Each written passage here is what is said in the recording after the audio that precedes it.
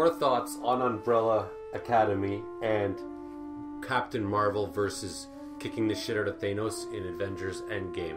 I'll be repeating some things from last video, but I'll be elaborating more, and they deserve to be repeated. At the beginning of every Umbrella Academy episode, the title Umbrella Academy shows up on some object in the room, like a dish, or anything really randomly in the background. That is exactly what the show Legion did. So either Umbrella Academy stole it, or they just were not original. More likely that they stole it though, because it was recent and it was great. Again, this show steals everything it has. By the way, there's going to be spoilers.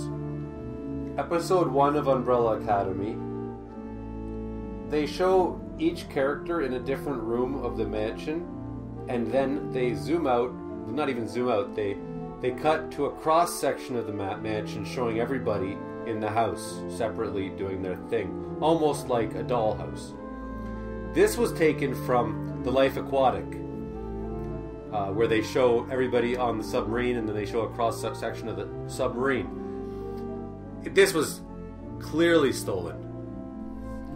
There's a lot of scenes, not a lot, but there's some scenes in Wes Anderson movies where it'll show all the characters walking in a straight line, single file, and it'll show them sideways.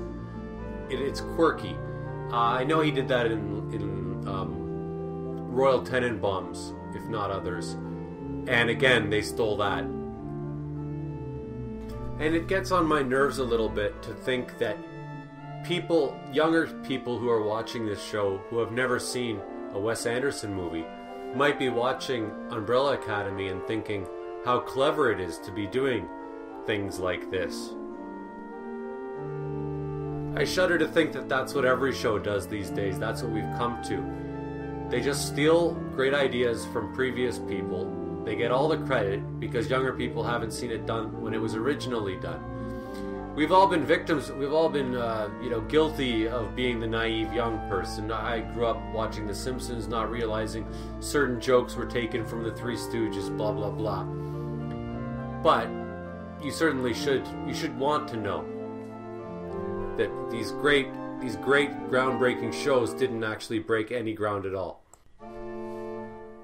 And again, ever since Guardians of the Galaxy, every single effing superhero show, if not every show period, pop show, has to have music in the background, funky music in the background, and people dancing, and it's supposed to be cute and hip, and it doesn't work at all in this fucking disaster of a show.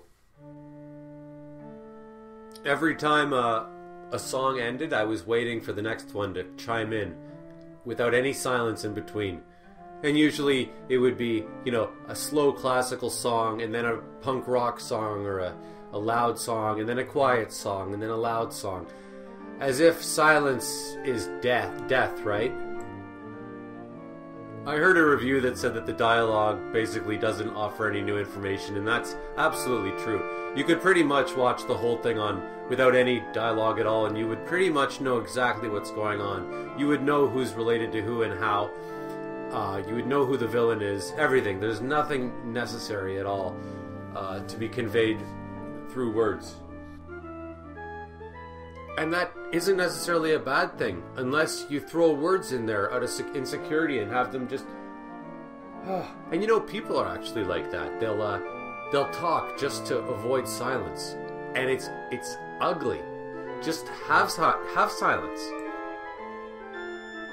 Yeah, it's more awkward, more uncomfortable, but it's more respectable. And it has more rewatchability. And I'd rather listen to somebody who's only going to talk when they have something to say, rather than going on about nonsense. Hey, do you like this orange juice? I like this orange juice. It's pretty good orange juice. Are you thirsty? I get thirsty sometimes. Yeah, so, anyways, what's new with you? So you feel like watching TV? This show is basically, I'm on episode 8, so I'm not done yet, so something miraculous might happen to redeem the whole thing. But as of yet, the whole show is a big non-event. Nothing ever happens. They don't even have cliffhangers, which is interesting to me because you'd think that they would resort to something that works that well. I mean, there's nothing wrong with a cliffhanger. But no, it's nothing. It's almost like you can't even talk about it because nothing happens. I'm not sure when that comic book was written, but Heroes had the same premise of the end of the world in 8 days. So, I mean, not that it's that original of an idea anyways. It's not like Heroes was the first to think of it. But still, I mean, the similarities between this show and Heroes are too much, given that not that much time has passed since Heroes. And somebody's to blame. I don't know who it is. Maybe Heroes copied this comic book. Maybe this comic book copied Heroes. Maybe the guys who created this show copied Heroes. Somebody's to blame. Every plot point is predictable. The love interest, it was obvious that he was going to turn out to be a villain, because why would you bring in a subplot of a love interest that doesn't tie into the whole thing? It actually would have been more clever if it didn't, but it does. And it was predictable. Another thing that was predictable was the character who has no powers. I said to my friend, watch, she's going to end up having the greatest power out of all of them. Yeah, and she does. There was a thing where the mother, they're all fighting and the mother's sweeping in the background or vacuuming or something. And I'm like, oh yeah, she's going to get shot in the crossfire and they're only going to find out at the end of the scene. And yeah, that's what happened. Nothing is surprising on this show. There's no...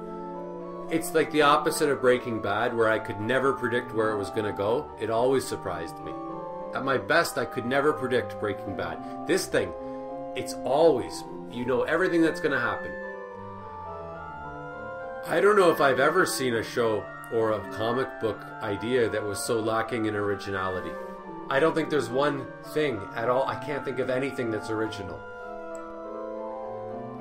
Oh, and it's unrealistic. The development of the characters is very unrealistic.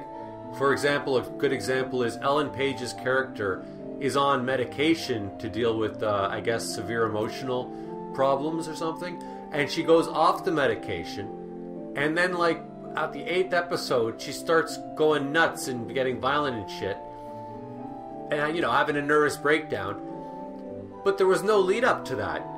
She went off the medication and she was totally normal. She wasn't manic. She wasn't, you know, even though when she was happy, she wasn't extremely happy. She was just normal when she went off the medication. And then when the plot needed her to, she went all loony. And it was totally unbelievable. You don't even need to have experience with mental illness to know that people don't act like that. It was, you wouldn't buy it.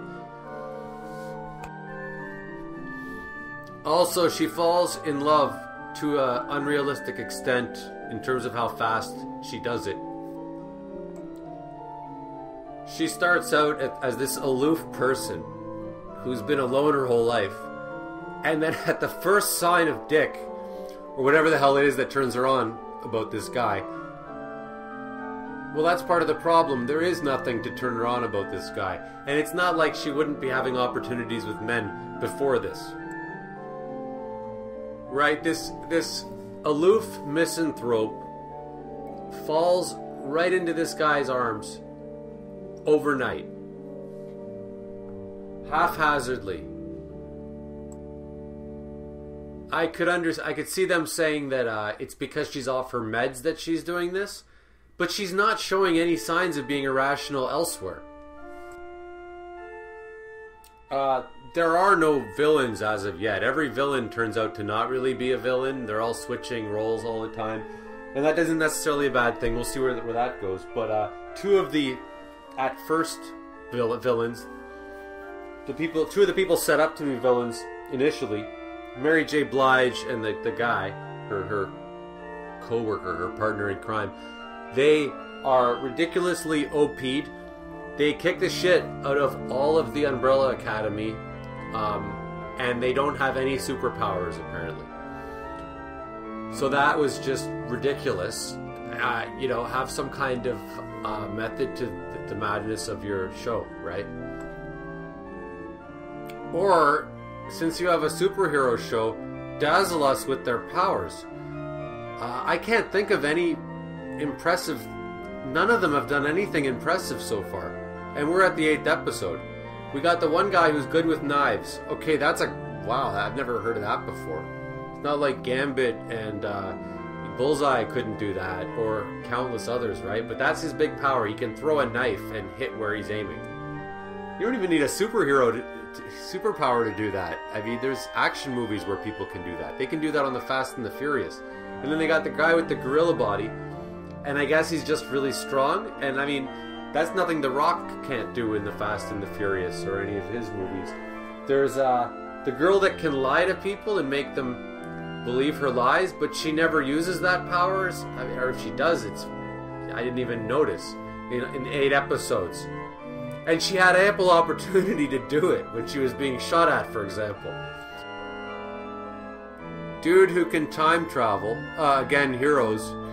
Dude who can time travel had great don't even write a story with time travel without really crossing your T's and dotting your I's. This kid, he never uses it appropriately. Guy who can talk to the dead has only used this power 3 times, and it's never had any significance at all to the plot. None at all, actually.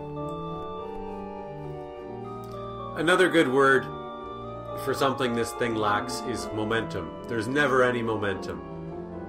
Kind of reminds me of a Rian Johnson movie like Looper, where he has no sense of pacing at all. And that's what this thing has. No sense of pacing. You wouldn't know whether you're jumping in at the 1st episode or the 8th episode, because nothing's gone anywhere, I guess. You could jumble them up. You could put the 7th episode for the 2nd in place of the 2nd, and it would probably work just as well. Finally, the characters have no character. They don't develop. They have nothing interesting about them. The one guy, Klaus, the only thing he does is make jokes all the time, but that's not really a character trait. That's just making jokes all the time. The serious guy, that's not a character trait. That's just serious. They don't have any traits. They don't develop. The biggest development is that the two that like each other, they dance by the 7th episode. I don't even think they kissed.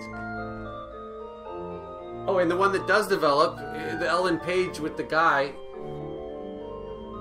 well, that one develops, that's 2 years of relationship in 2 days, where the rest of them are 2 days worth of development in 2 years. Again, somebody's to blame for this disaster. It might be just modern times. It might be the producer. But yeah, somebody said, okay, you have to have music all the time, just like Guardians of the Galaxy. You gotta have the titles like Legion, because that worked. You gotta have Wes Anderson type shots as much as possible. They put in the black girl was originally white, but they changed her for diversity. So you gotta have that. So it's just a checklist, right? And there's nothing wrong with some of those things, but you're not gonna end up with a lot of groundbreaking new shit. So this is where it's going. It's nice, kind of, because I'm not missing anything. I'm gonna finish it for the same reason I finished Dexter, even though Dexter went to shit after season 1. I watched the whole thing. I'm gonna finish watching season 1 of this just to see if it really is this bad. But there's no way I'm gonna watch season 2, because this is insultingly bad. Regarding my prediction that it will be Captain Marvel that delivers the final blow on Thanos, she gets the honor. I predict that she hits like a girl. And I want to repeat what I said about playing the diversity card, playing the race card, playing the gender card. You only get so many, and if you use them all up, there won't be any left for anybody else. There won't be any gender cards left for when you really need to play them, for when there's a movie or a person who needs to play it. Just like the race card. There's a backlash for everything when it's too overdone. Black Panther sweeping the Oscars, which might happen, right? Let's say they give all the Oscars to Black Panther for everything, right? You know, all that means is that the next one that tries will get skewered. Look what happened with the Ghostbusters movie, right? Like, I remember this is just publicity 101. You want to turn a fad into a trend. Overexposure and they're done and nobody wants to see you again. Elvis Presley did the ultimate form of underexposure by dying. And he became a trend. You want something to have longevity, you don't kill it like this. Like Black Panther's been killed. And good luck for the next racial superhero movie. Because, Wonder Woman used that one up and Black Panther used up the race one. We'll see what happens with Wonder Woman 2. Yeah, that should honestly be pretty interesting. I can't really predict it. Same with Black Panther 2. How's that going to be received? Either it gets a free pass because it's Black Panther or Wonder Woman. So even if it's less than incredible, it'll still be flying high, just like, whatever Madonna or Lady Gaga did for a while. Get your foot in the door and then coast for the rest of your career kind of thing. This SJW, pro-diversity, pro-gender equality, pro-gay thing that Hollywood loves right now, it's not genuine. It's purely related to money. That shouldn't be a surprise. It's not like Hollywood is known for its morals. I don't think that Black Panther or the diversity issue is nearly as bad with Black Panther as the gender thing is with such movies as Ghostbusters or what looks to be Captain Marvel. This would probably be because diversity has had more time in the spotlight and given more respect for a longer period of time. I think the women gender thing is more at the point that the gender, the race, the diversity thing was at in the 80s, when it was like every sitcom would have an episode where they would say, you shouldn't judge somebody by the color of their skin, or, my friend's black, is that okay, Dad? That kind of crap. And where it would be insulting to have a plot like that in a movie now, where, is it okay to date a black girl, Dad? That would be ridiculous. That would be laughed at. And that's kind of where the women thing is. It's almost like, wait, women are people too? You're such a stupid man. How could you say something like that? Of course women are people too. That's where they're at. And when women are done properly, you'll know, because you won't be laughing at them the way you were laughing at Admiral Holdo and what's her name? The little one? Rose Tico.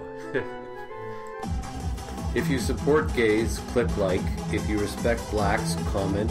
If you think women are people too, click the notification bell. And if you care about sick children, subscribe.